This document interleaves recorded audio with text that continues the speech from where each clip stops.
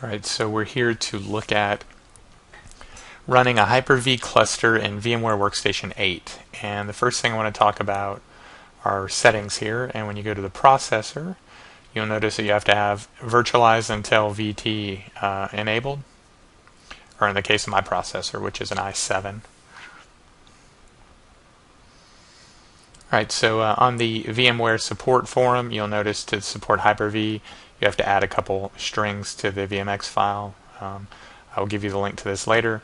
And if you do a Google search for Hyper-V version 2 dynamic storage, you will see a handful of videos on this topic that were very useful in helping me set up my Hyper-V cluster. Alright, so I'm using one bridge network adapter. It's easier to kind of deploy the lab out with that. So I want to investigate something here. I'm not sure if firewall settings got reset after my live migration, but I was not able to ping this server once it live migrated. So let's test this.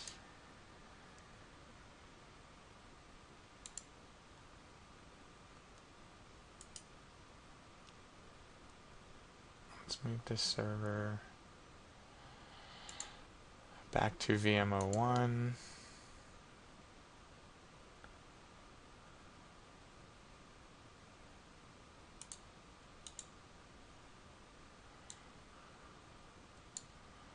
See how our server looks in this process.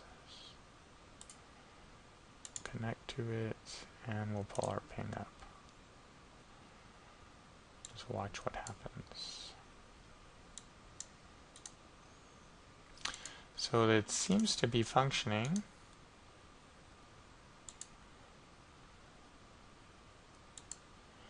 Albeit a little slow.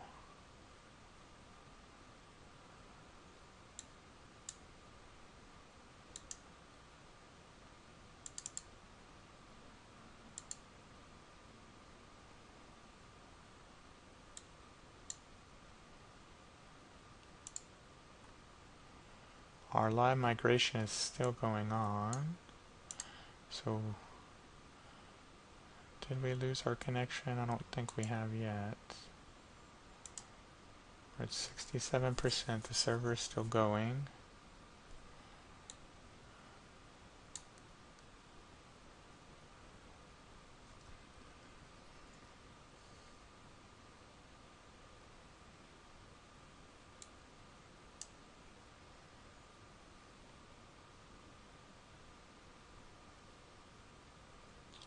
Alright, so the server stops for our ping cycle, it looks like.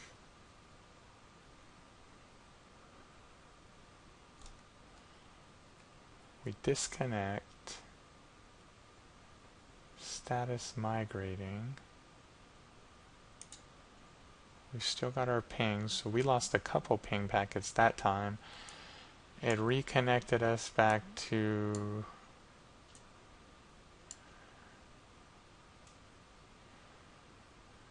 the Hyper-V host, and it appears to be replying to pings, so that looks pretty promising. Alright, and the other question I was asked is, can we take and deploy a VM to the cluster? So we are going to do that now.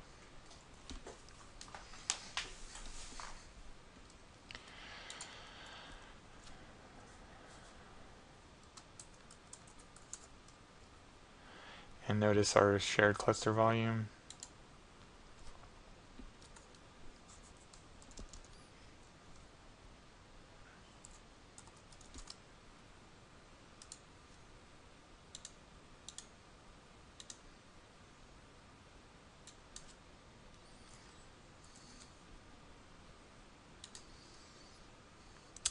And we're going to skip the installation of the operating system, because the various drives may not exist on the different clusters as far as CD-ROMs and things of that nature. Alright, so let's go to Hyper-V 02.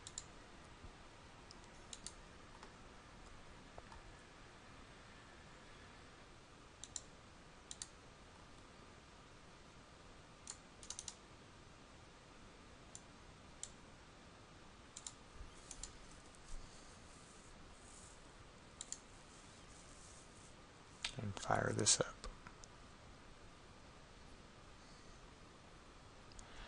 Now basically I have one, because I'm nesting hypervisors, I have one bridged NIC, and then I am sharing that with Hyper-V and sharing the OS access. I tried other combinations that didn't work, and I don't know if that was because it was too complicated or if because of the fact that I'm nesting hypervisors and would have switches without routers and things of that nature, like multiple switches with VLAN and things like that. But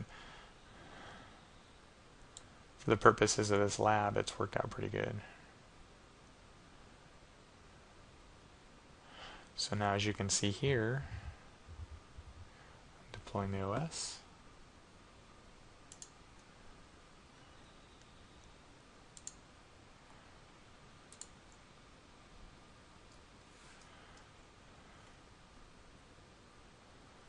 And this is the server on the shared cluster volume, which is pretty much the way that I made these other servers. I just wanted to demonstrate that.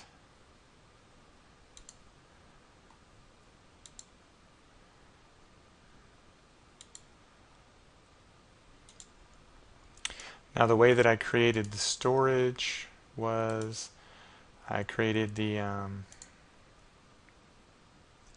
storage pool. I created the disks. I extended the volume. Then I created virtual disks within, and I gave them an iSCSI initiator. Mapped the iSCSI to the Hyper-V 01. Formatted the storage. Brought it online, but I did not map a drive letter. One of which, except for the Quorum drive, which I did map that 1 gig drive and gave it to letter Q and with a description of Quorum. And then whenever I installed the cluster, it automatically found the storage. And the next step, which I was missing before, basically you create cluster share volume for both of them, and then the clusters will see this volume map to the C drive. So that was the piece that I was missing originally with regards to sharing the storage.